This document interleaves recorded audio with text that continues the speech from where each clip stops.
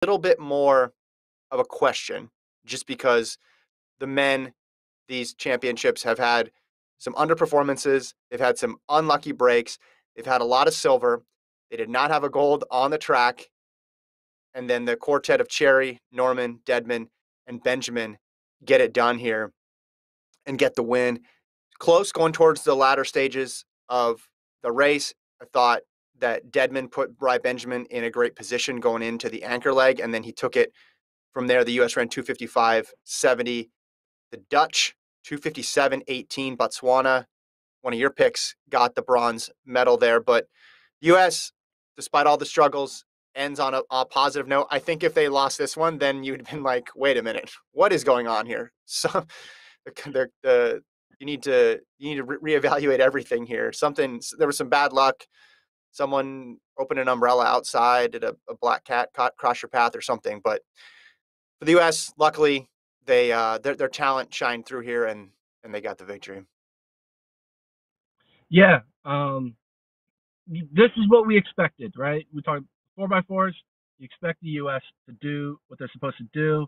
We didn't have a situation when we lost to Trinidad and Tobago, or obviously any like weird upsets. It's like you're the best. You have the deepest team in the quarter mile. We could have. We are eighth best 400-meter runner would be on every other country's 4x4, right?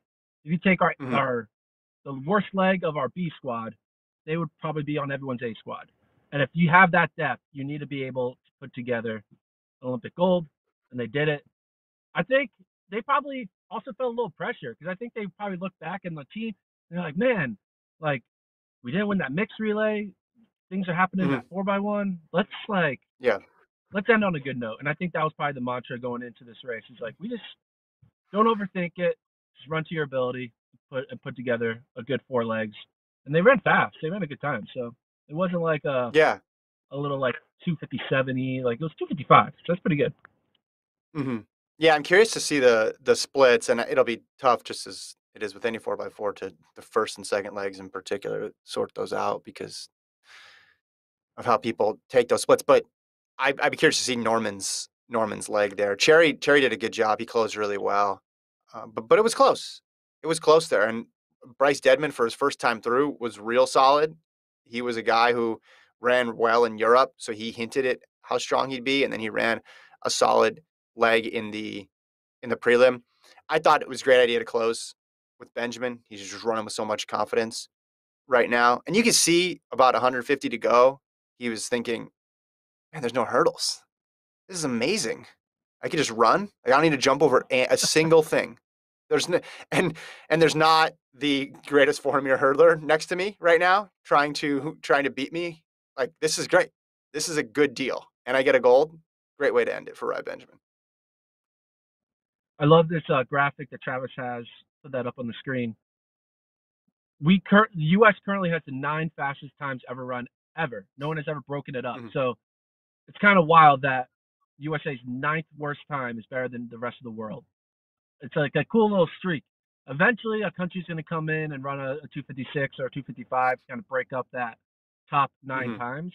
But until then, it looks kind of cool, right? You just see all America, and it's very consistent. Yeah. And that 254.29, we kind of felt like that might have been in the thoughts because when Norman and Rai Benjamin were in college, you're kind of thinking, Mm-hmm. oh, these two guys, they're going to be together. They're on the same timeline. We know Curly was doing well at that moment.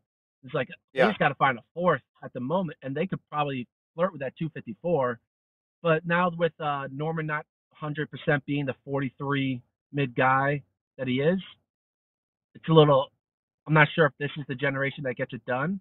I mean, what do you think? Do you think this generation, by generation, I mean do you think of Rai Benjamin, Michael Norman, 4x4 in the next 4 years will run a 254.29 or faster?